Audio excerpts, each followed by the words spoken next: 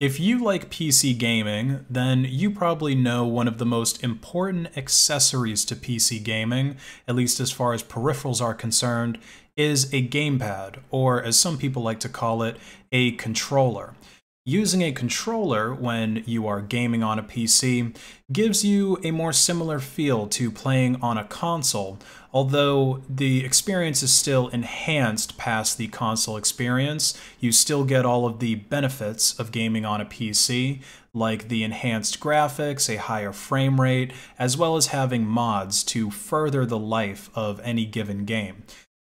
And there's a lot of people who, for whatever reason, seem to struggle with gaming on Linux. It's one of the most common things I see people saying about it, that they don't use Linux because they need to game. Now, I don't really know what all of this is about. I'm not what you would call a hardcore gamer, but I do a fair bit of gaming, and all of my games work fine on Linux. So I'm not really sure what all of this people saying games don't work on Linux is about. Maybe it's some people that just don't know what you need to do to get some games working on Linux, or maybe they're paid Microsoft shills who are trying to undermine Linux and keep its market share very small. Either way, I'm going to show you guys today what you need to do in order to get a gamepad working on Linux. Now, I'm using Gentoo, of course, so some of these steps are not going to be necessary for people who are using binary distros or distros that just have a generic Linux kernel. But if you're using Gentoo, then of course the first thing we're going to have to do is configure our kernel to be able to use a gamepad. So go ahead and enter into your kernel configuration, and we're going to want to go under device drivers and input device support. And you're going to want to check this box here for a joystick interface. And then this should reveal this section here, the joystick/gamepads.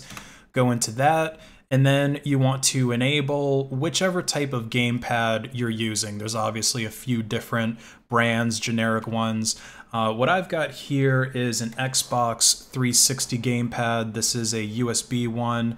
I've had this for many, many years. This is probably almost a decade old at this point, kind of dating myself there. But for the Xbox gamepad, you're going to want to enable this option, as well as this option. You might not need the rumble support if you don't actually want to use the rumble feature of your Xbox, but I like that feature. I like getting that little bit of haptic feedback. So go ahead and set that up, and then of course you're going to want to save your kernel configuration, and then you're going to want to rebuild your kernel and then reboot into it.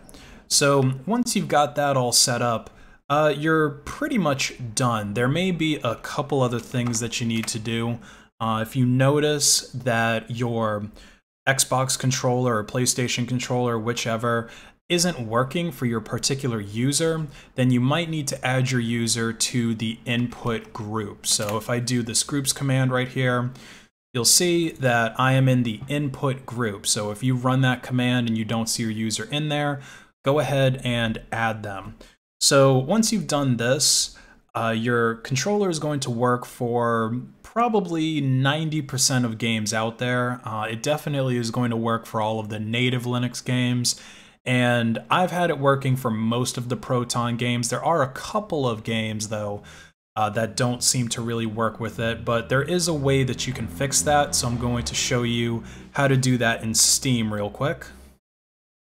And I'm actually going to switch to big picture mode just because it'll probably look better on the video. And then of course it'll obviously show you that the controller is indeed working. So I just pressed my Xbox button in the middle to go into big picture mode, and now I'm able to navigate with my controller. Probably hear the joystick there. Alright, so the settings that we're going to want to go into, you want to go into this little gear here for the settings, and then go into your controller settings. And you're going to want to check these 3 boxes. So guide button focuses Steam. That one's probably already there. You're going to want to do the Xbox configuration support.